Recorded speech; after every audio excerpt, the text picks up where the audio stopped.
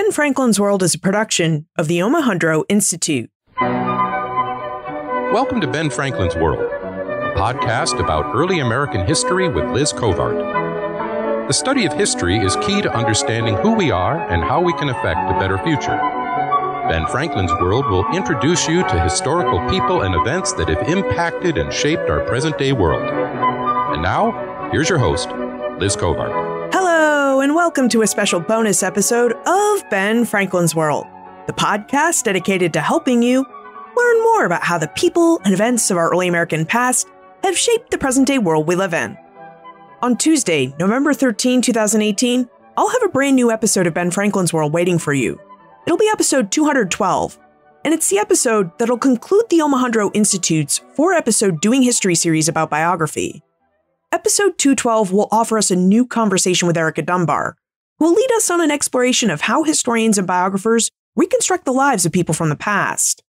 Now, as with all episodes, you'll be able to listen to episode 212 and enjoy it without any prior knowledge.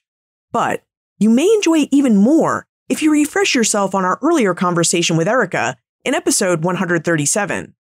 So this is what I'm offering you right here in this special bonus episode, our original conversation with Erica Dunbar.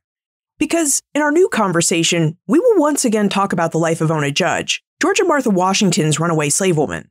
But it's in this original conversation that you'll hear many more details about Ona Judge's life. Okay, I hope you enjoy. I will see you on Tuesday when episode 212 drops.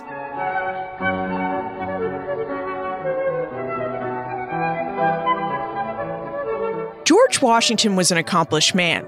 He served as a delegate to the First and Second Continental Congresses, as Commander-in-Chief of the Continental Army, as the President of the Constitutional Convention, and as the first President of the United States.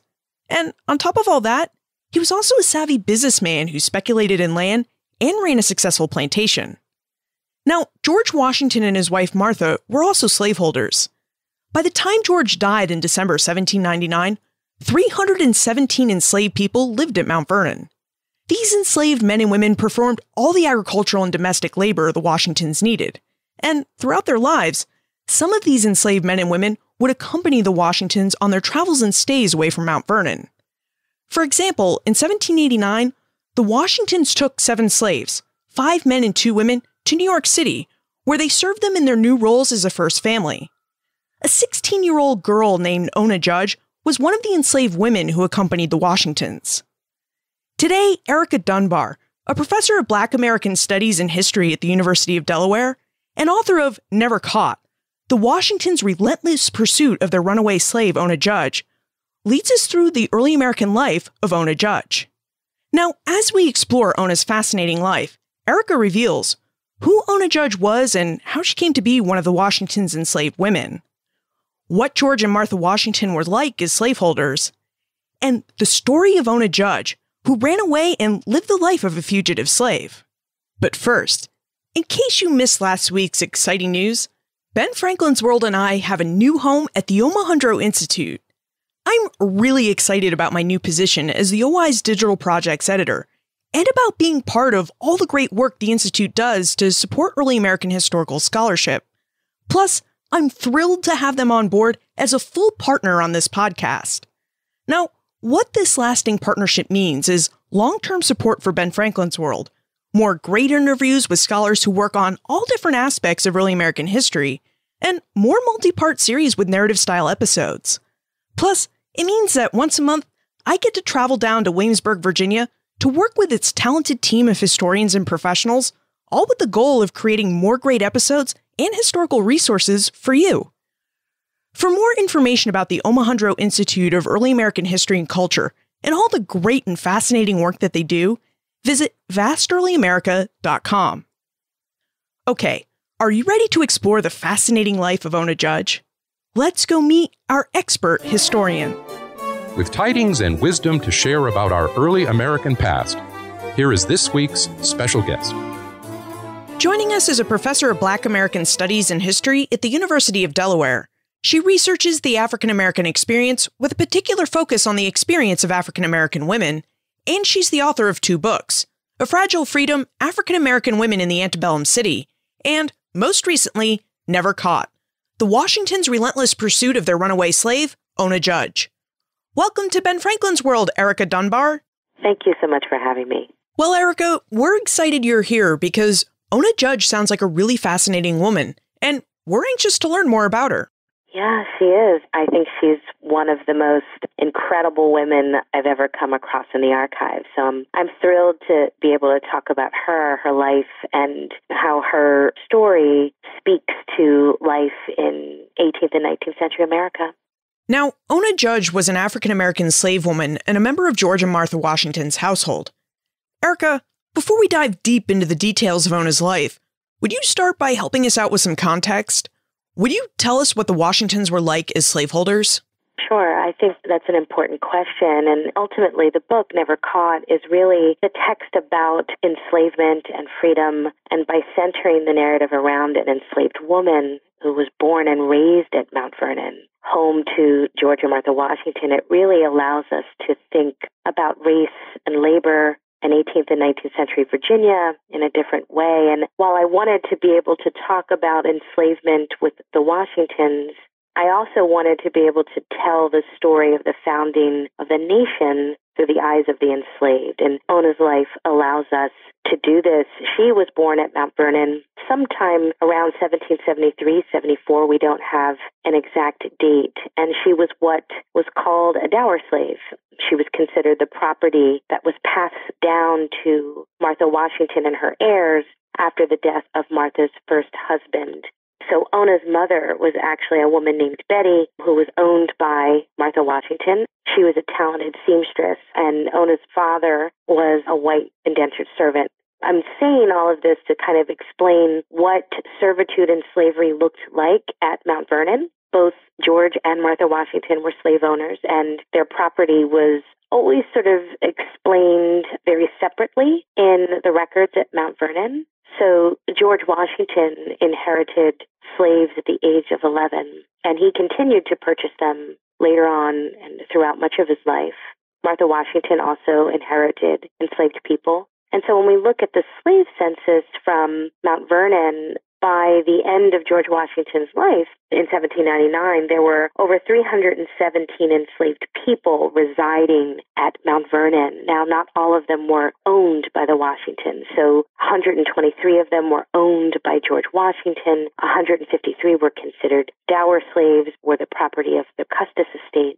And then there were a little over 40 who were rented, and who had been rented by George Washington and lived and worked at Mount Vernon. And they engaged, all of them, in every type of work possible, from growing tobacco or rye or corn to doing domestic work like spinning and sewing. I think it's important to note that Mount Vernon was a huge plantation of 5 working farms with over 8,000 acres in the 18th century. And so these men and women, the over 300 people who were enslaved there, men, women, and children, worked this land and did all of the kinds of labor that was required to keep this kind of massive enterprise moving. In 1789, George Washington became the first president of the United States, and he, Martha, 2 grandchildren, and 7 slaves relocated to the nation's capital in New York City. Erica, I wonder if you would tell us about the 7 slaves the Washingtons took to New York City, and what it really meant for these slaves to be selected by the Washingtons to accompany and serve them in New York. Those are great questions, because it actually allows us to think about the different expectations, desires, fears of the enslaved who were chosen to go to New York and then later on Philadelphia. So there were 7, as you said, 7 men and women, 5 men, 2 women. And Ona Judge was one of the women selected to go. I focus a little bit more on the women who were selected. And I call Ona a woman, but she was actually only 16 years old when she left Mount Vernon, left her mother and most of her siblings behind.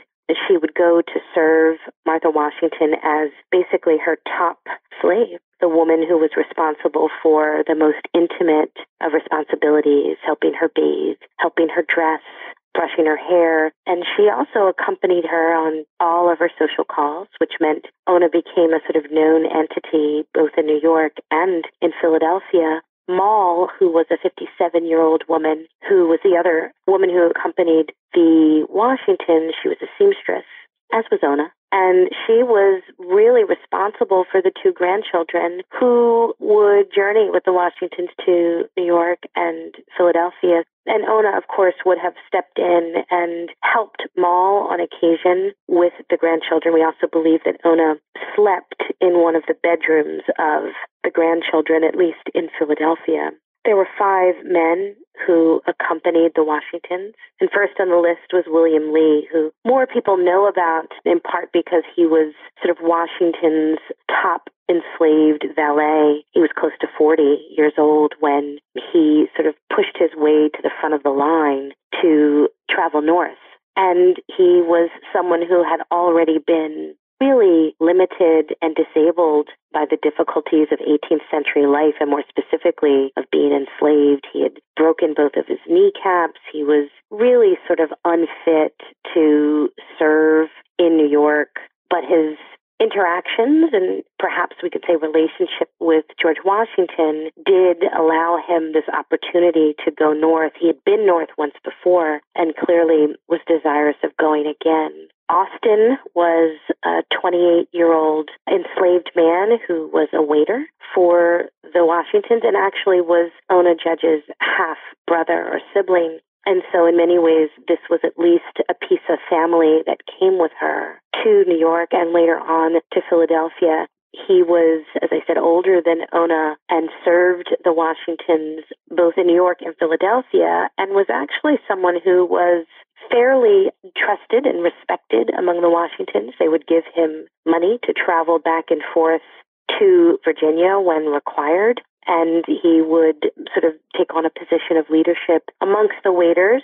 Paris was a postilion. He was a driver for the horses, horse-drawn carriages for the Washingtons. And he, as well as another young man named Giles, was a postilion and would learn the streets of New York and Philadelphia quickly. And the last of the 7 was Christopher Shields, and he was actually the nephew of William Lee. So we see these sort of familial relationships play out once again. William Lee, who was the valet and the sort of butler for George Washington. Christopher Shields was young. He was about 16 years old, similar to Ona. And unlike the others, he was most likely literate. And so there was always a concern once this became known that this could be problematic for the Washingtons. Literacy and enslavement did not go hand in hand. So as the Washingtons moved their enslaved men and women to the north, they realized that they would have to be more careful, more cautious about maintaining enslavement in states or commonwealths of Pennsylvania that had already begun to dismantle slavery. You noted that Ona became one of Martha Washington's top and most valued slaves. That seems pretty impressive for a 16-year-old. How did Ona get to that role? We can't say that it was a role that she wanted, but clearly it's something that evolved over time. Like other children at Mount Vernon, enslaved children, around the age of 10, she found herself positioned in the household, in the mansion house.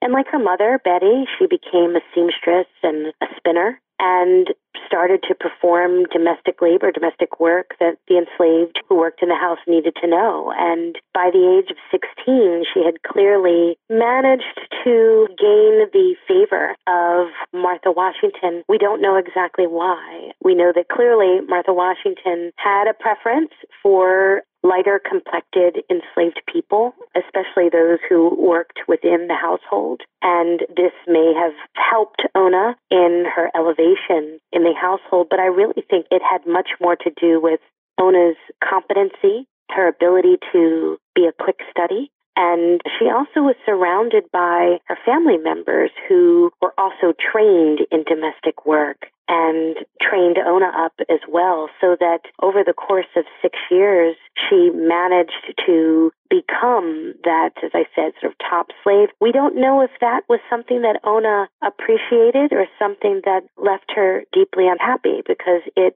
clearly forced her separation from her family. Her spot as that top slave forced her to live hundreds of miles away from her mother and the majority of her siblings for many years.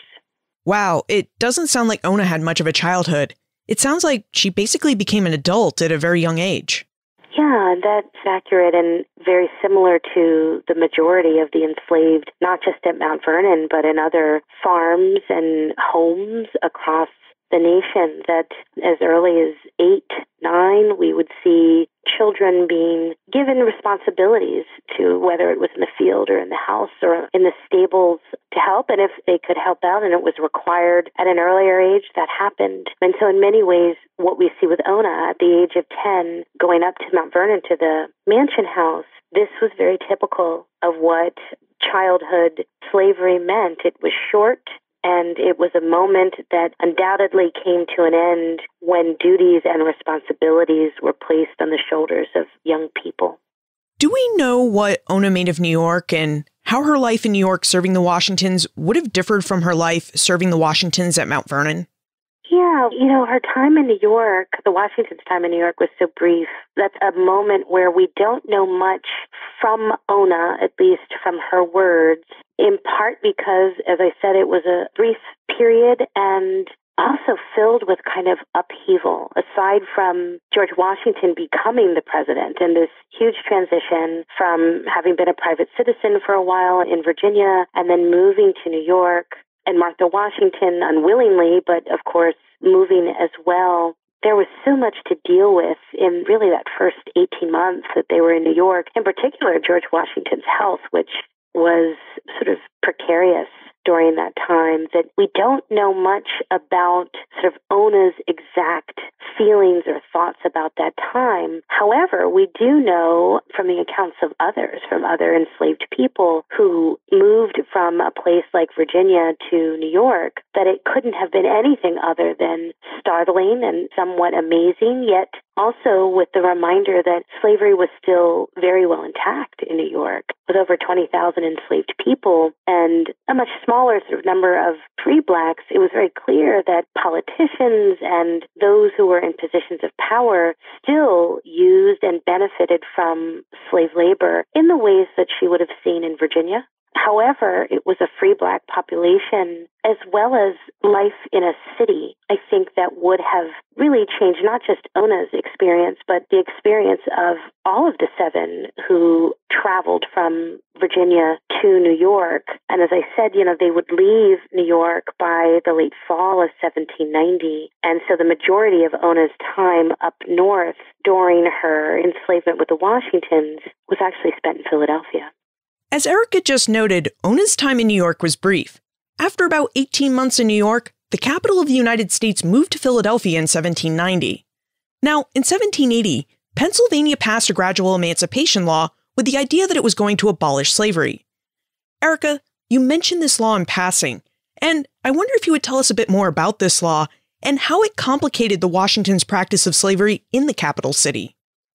The Gradual Abolition Act in Pennsylvania, which took effect March 1st of 1780, really sort of set the stage for a different kind of experience for the Washingtons and for the enslaved in Pennsylvania. It also is a moment where we can see the difference between the states of, say, New York and, the Commonwealth of Pennsylvania. Pennsylvania was well on the way of dismantling slavery, and this law really began that process. And the law basically stated that if you owned a person, if you were a slaveholder, and that person was born on or after March 1st, 1780, they could only be held in bondage up to 28 years. I say the word only, and that was a long time in the 18th century. But what it signaled was the eventual demise of slavery. And so that by the time Ona arrived in Pennsylvania in 1790, there was a significant number of free black people, 6,000. Philadelphia had the largest free black population anywhere in the nation. And really, when and at that point, there were 9 enslaved men and women who would serve the Washingtons in Philadelphia, so the number moves up a little bit. But those men and women would be in the minority in the city, a city that counted really only 100 or so enslaved people.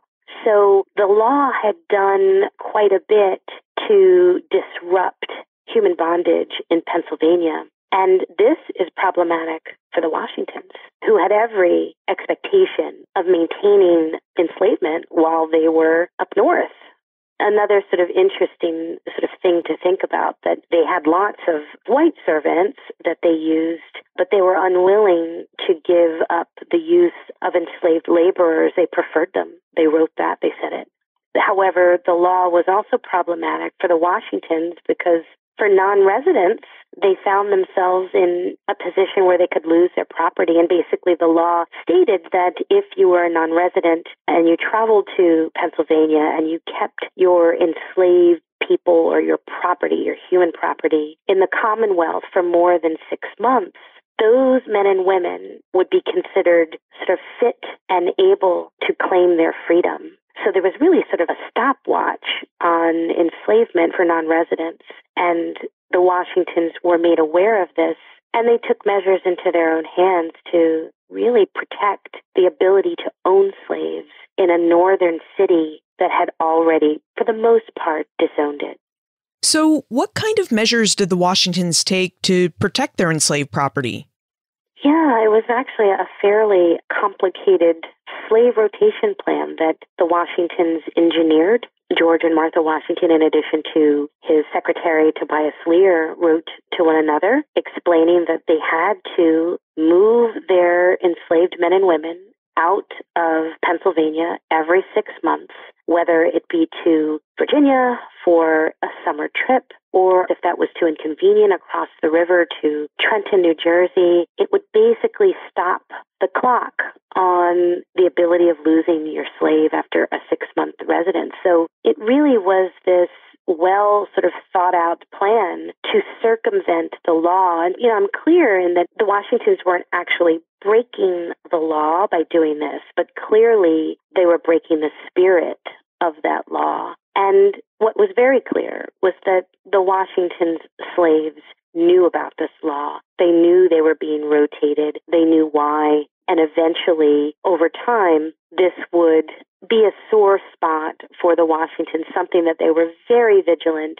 about. And also it must have been wildly unsettling, traumatic, and confusing for those who were enslaved by the Washingtons under the spotlight of serving perhaps the most powerful and well-known man and woman in the nation, serving as people who were held in human bondage, but also witnessing Black freedom right in front of their eyes. It must have been confusing and frustrating and maddening for all of them. The Washington slave rotation system is really interesting because it doesn't jive at all with what we learned about them in the history books, which is that George and Martha Washington owned slaves, but they were benevolent slaveholders. I mean, George Washington freed his slaves after his death. So, Erica, were the Washingtons really benevolent slaveholders? I've been working on the history of slavery and freedom now for over 20 years, and I'm not quite certain I know what a benevolent slaveholder is. I think that we use that phrase, or that phrase has been used to describe people who weren't necessarily extremely violent or punishing in the most demonstrative of ways. I think any kind of enslavement for any person was violent, but I also make the point in the book that enslaved people, they judged who was considered a more violent slaveholder and who was perhaps a little more lenient. So we learn maybe that they were benevolent, but we also know that, this was for the most part a national myth. We know that Washington interacted with or wrote to his estate managers consistently about behavior of the enslaved, and he gave permission for beatings and whippings or the skinning of backs of the men and women who, as he said, needed to be corrected. We also know that Washington, on occasion, sold enslaved people that he felt were extremely difficult to the Caribbean, which was, as we know, especially in the 18th century, that was a death sentence. And so this idea of sort of benevolent slaveholders and the Washingtons or anyone else who would sign off on punishment, on sale, I think this complicates what we've come to know, as I argue, as a sort of national myth. However, I will also say that there were descriptions of the Washingtons written by others in the 18th century, and they are conflicting as well. There were some that argued that George Washington was just indeed a benevolent owner, and there were others who said the opposite. What we know is that men and women who lived at Mount Vernon constantly attempted to run away. And I think that signals more than anything the issue of benevolence and slaveholding, that if men and women were attempting to run away constantly, I think that tells us a little bit about benevolence and what it meant to be enslaved at Mount Vernon. And clearly we know that eventually Ona takes this opportunity to run as well. With that backstory in place, let's dig into the drama of Never Caught. Erica, Lynn would like to know what prompted Ona Judge to run away and how she found the courage to do so. I argue in the book that there are a couple of things that sort of all come together that prompt Ona Judge to make this decision to run. She had lived in the North for 7 years at the moment that she makes a decision to escape. And there were a couple things that were happening. The first was that George Washington had made the decision not to run for a third term in office. So it became very clear this was not yet in the winter and spring of 1796. It was not yet known by the public, but his family and those who lived within the walls of the president's house certainly knew that he would not run again. And so for the 9 enslaved men and women, they understood that this would put an end to their residency in the North. But I think it was really the actions of one of the grandchildren of the Washingtons that forces, at this moment, Ona to make the decision to run.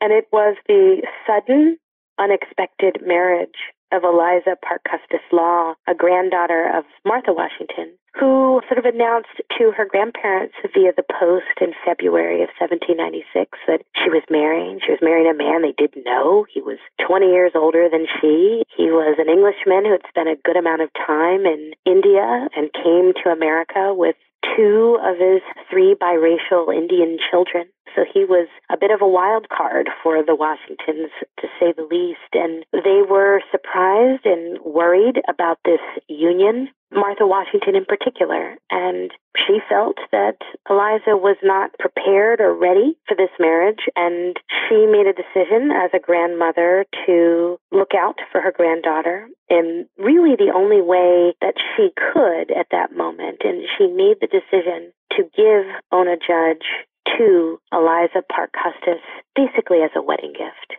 And we know that this information trickles back to Ona. We know that she finds out that at some moment she was going to be bequeathed or given to Eliza.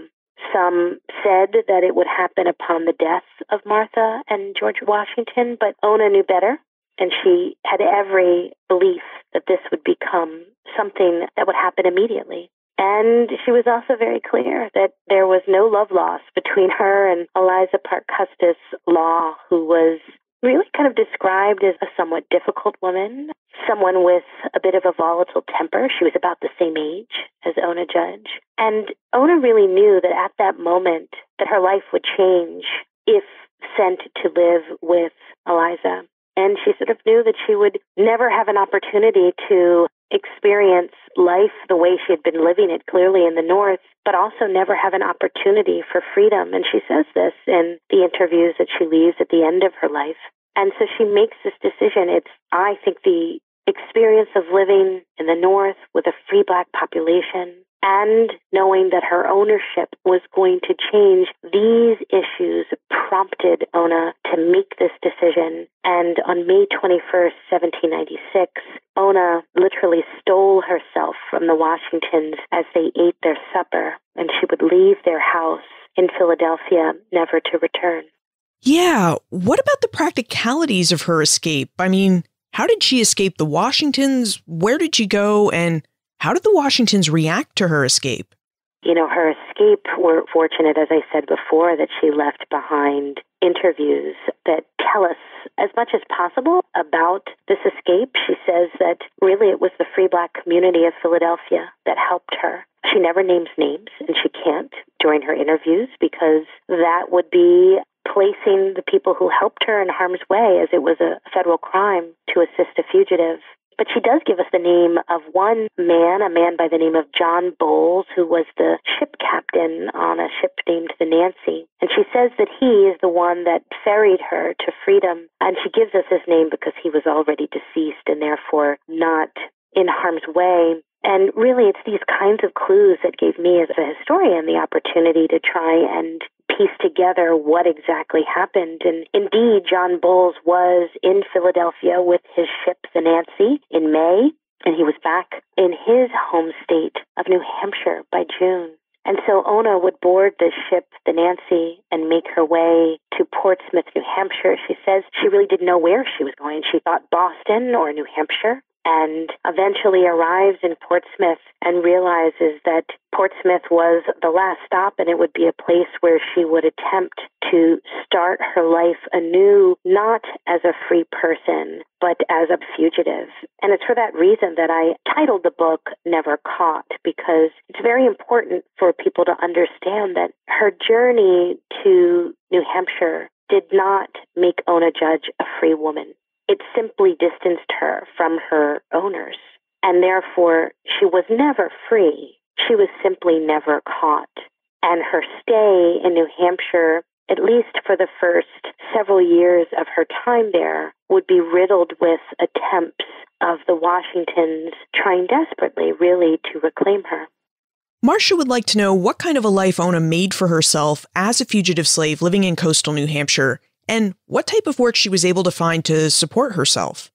You know, those who know about Ona Judge's story, they know the story of perhaps her escape and the fact that she was George and Martha Washington's enslaved person, really Martha Washington's.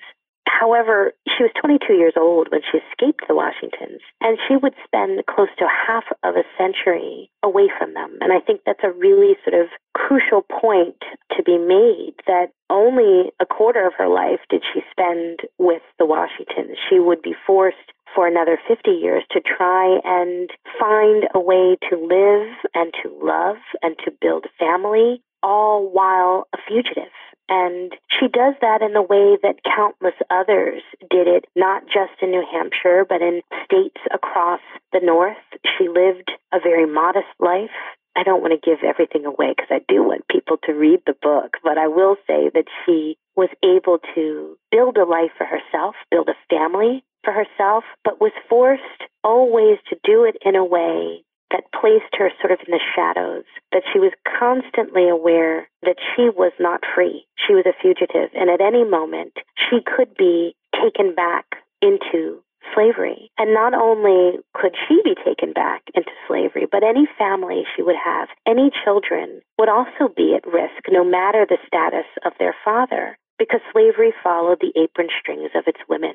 So any children that Ona Judge would have would eventually be considered fugitives as well. And so she would spend the next half a century finding work as a domestic, washing clothes, doing very difficult kinds of labor, suffering through terribly cold and long New Hampshire winters, with relatively little in the way of sort of material or financial support.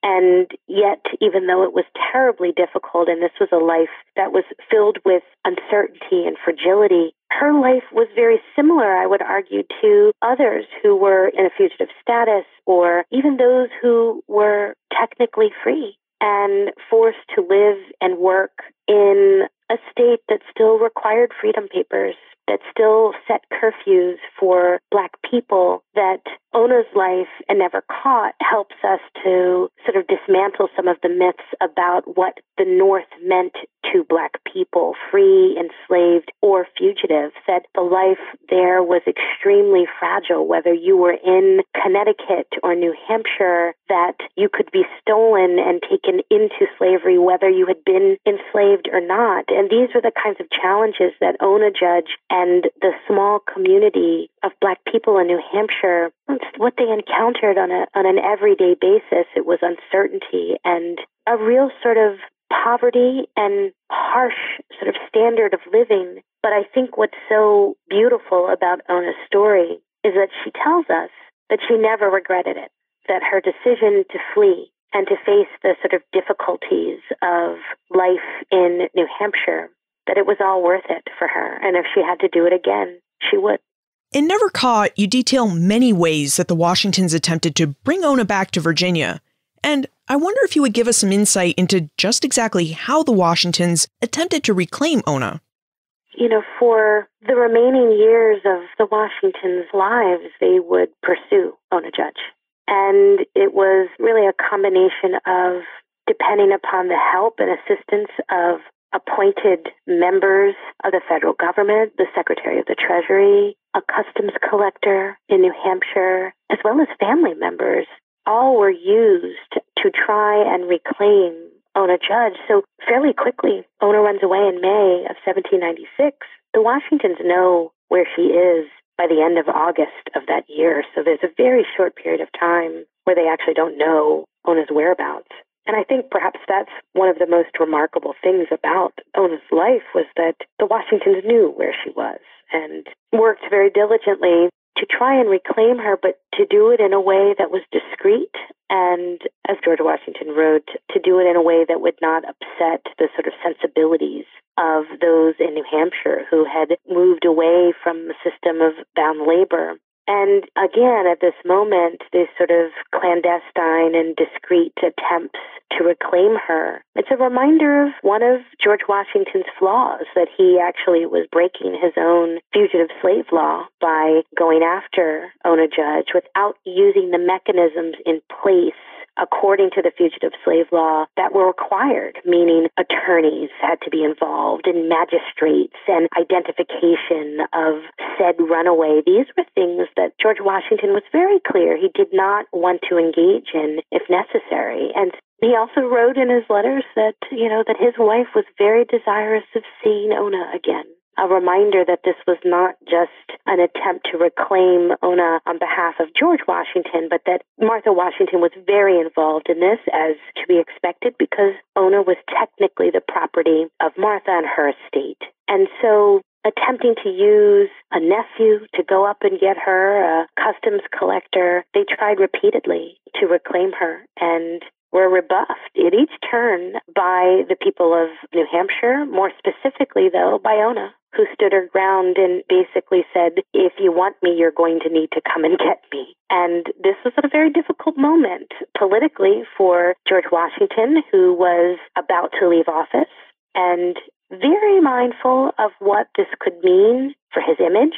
He was interested in leaving office without the scandal of running after an enslaved 22-year-old woman.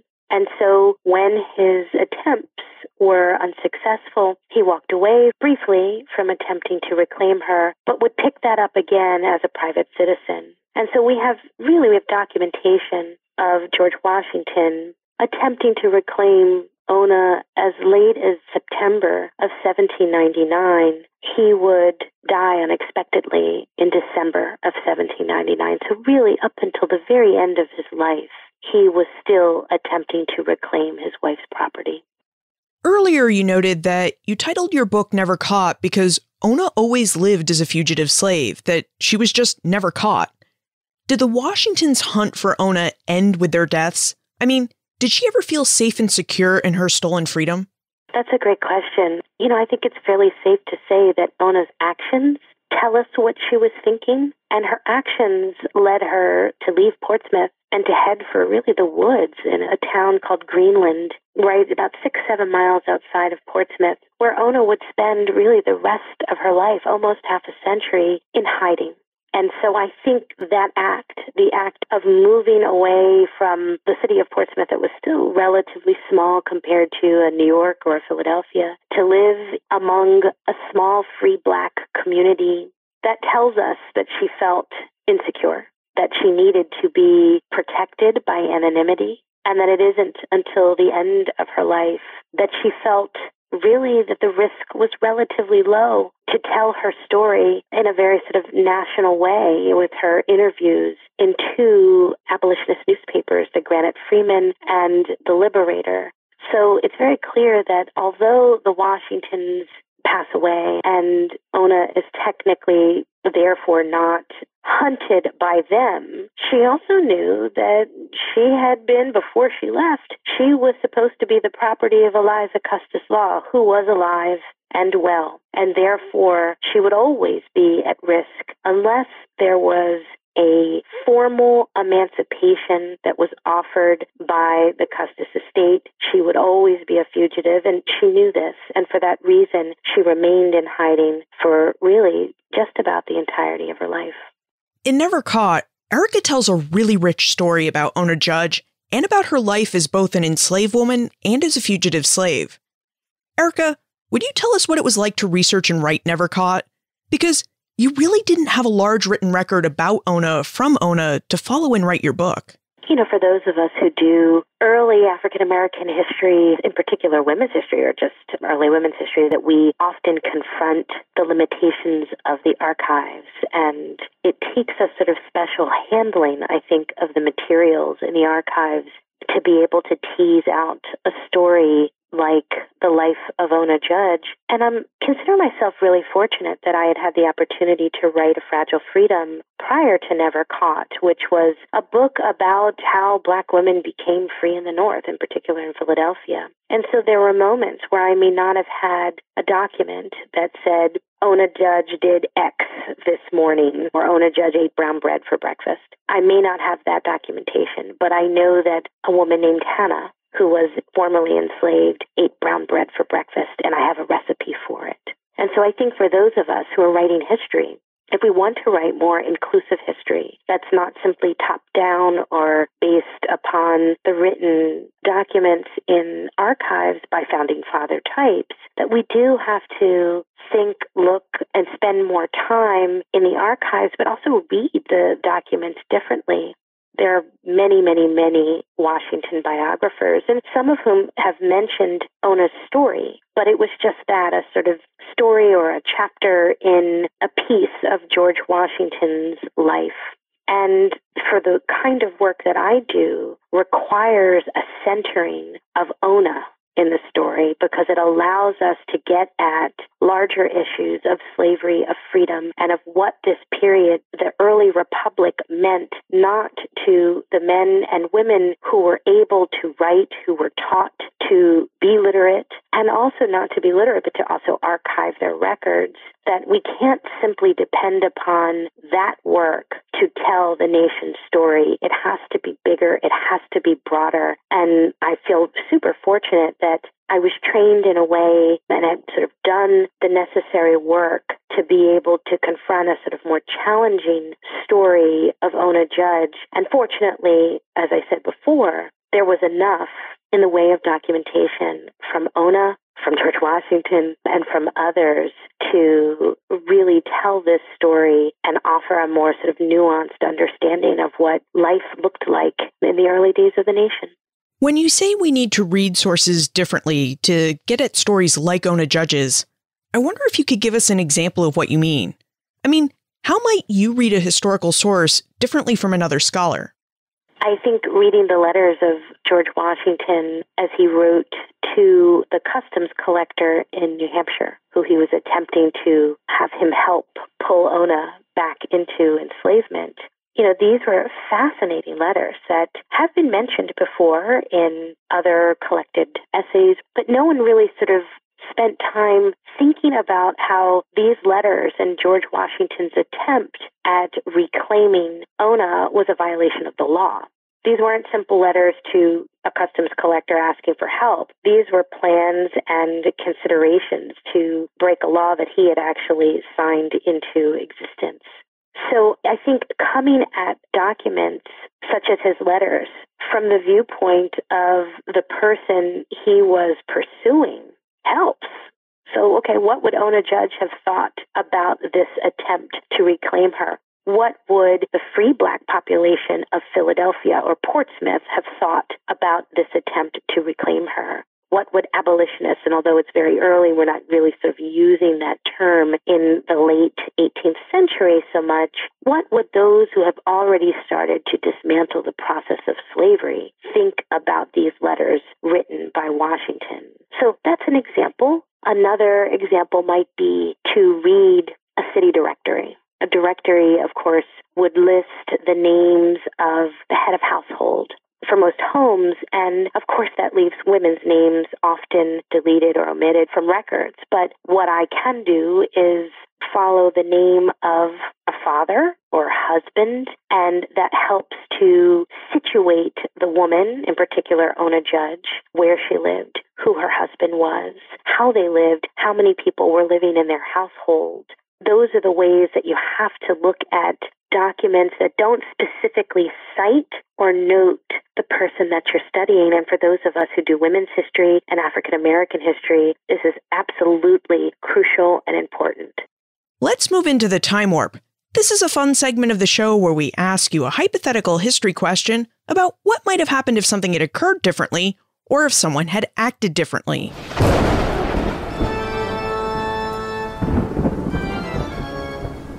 The time warp. Historians can't predict the future, but they can speculate about what might have been. In your opinion, what might have happened if Ona Judge had not run away? What do you think her life would have been like as Eliza Custis Law's slave? Oh, these kinds of questions are always difficult. But what my gut tells me, and of course this is all just speculative, my gut tells me that she would have gone to work for Eliza and that she would have been sort of doomed to poor treatment.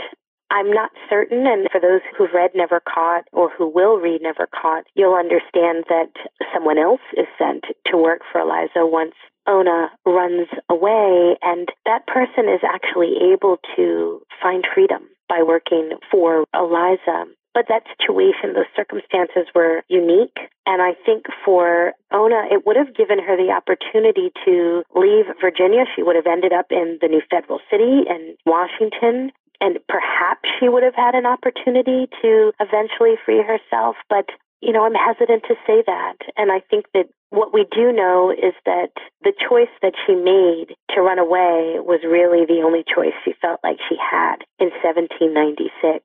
And so, you know, it's hard for me to speculate whether or not she would have stayed enslaved or become free. But we do know, the one thing we know for certain is that her life would have changed dramatically. Erica, now that you've investigated and told Ona's story, what are you researching and writing about now? I've got a couple of projects that I'm working on, and I've been so busy with Ona. It's a little funny, but it's also nice to think about the next set of projects. What I'll say, I'm working on one project that focuses more on the enslaved in Virginia, and I'll be somewhat discreet with my descriptions right now, but I have another project that is focusing more on the lives of enslaved women in New England, all, of course, sort of in the early America period. So I'll be secretive, but I promise that the next book won't disappoint. Intriguing. And if we have more questions about Ona Judge, where should we look for more information about how we can contact you? I always welcome questions and comments and thoughts, and I've been so very happy to receive so many since the book was first published. I think the best way to get in contact with me is through my website, which is ericaarmstrongdunbar.com. So all one word, ericaarmstrongdunbar.com. And there's a section where you can reach out to me, and I'm happy to answer questions or to engage in conversation. And so I welcome the comments and the questions. Erica Dunbar, thank you for taking the time to share the life of Ona Judge with us. She really was a remarkable woman. Thank you. Thanks for having me, and thank you for doing such great work with the show. What does the story of the founding of the United States look like when we tell it through the eyes of the enslaved? This was a question that Erica sought to answer by exploring the life of Ona Judge, an enslaved woman who served the Washingtons in their roles as President and First Lady. And what Erica found from Ona's story is that early Americans really struggled with the practice of slavery. During the 1780s and 1790s, Northern states both abolished slavery outright and passed gradual emancipation laws that prescribed the end of slavery over a period of time. At the same time, Southern states worked to entrench and protect the institution. And Ona Judge witnessed all of these actions from right inside the presidential mansion. Now, during her time in the capital cities of New York and Philadelphia, Ona witnessed social debates over slavery and watched free Black populations grow in the North. As Erica noted, witnessing such change must have been both exciting and frustrating for both Ona and the Washingtons. And we can see this frustration in the Washington slave rotation scheme.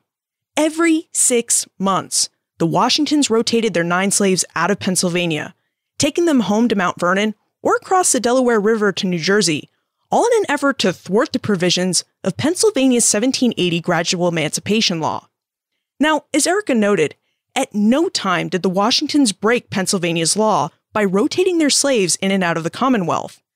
But we can see Erica's point that the Washington scheme did violate the spirit of the law. Which leads us to the idea of the benevolent slaveholder. Was there ever such a thing as a benevolent slaveholder? Many books have portrayed the Washingtons as benevolent slaveholders, slave owners who treated their slaves fairly and humanely. However, as our discussion with Erica revealed, the Washingtons, George in particular, actively monitored and corrected the behavior of their slaves. They ordered physical corrections like whippings and beatings, and sold recalcitrant or troublesome slaves to the Caribbean. Even if some contemporary historical sources report the Washingtons as benevolent slaveholders, why is it that so many of their slaves attempted to run away from their control? And as we just discovered, the life of Ona Judge shows us exactly the life a fugitive slave could expect. One of hard menial work, a precarious existence where every day seemed to be a struggle just to make enough money to buy food and pay rent, and a life filled with fear. A life where you're always wondering and always fearing that you'll be caught by your owner and returned to slavery. And yet, fugitive slaves like Ona Judge made this type of life work, and noted that they preferred this tough, uncertain life to life as slaves. You can find more information about Erica, her book Never Caught, plus notes for everything we talked about today on the show notes page, benfranklinsworld.com/137. The Omohundro Institute of Early American History and Culture is a proud citizen of vast early America. They demonstrate their support of the vast world of early American history not only by supporting Ben Franklin's World, but also by publishing the William and Mary Quarterly, the leading journal of early American history since 1943.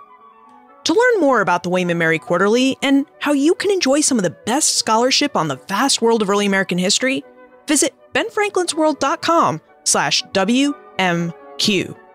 Finally, what do you think about the life of Ona Judge? If you were in her position, do you think you would have left the Washingtons' household and embraced the life of a fugitive slave? Send your answers to liz@benfranklinsworld.com, tweet me @LizCovart, or post a comment in our listener community on Facebook. And remember, never leave till tomorrow that which you can do today.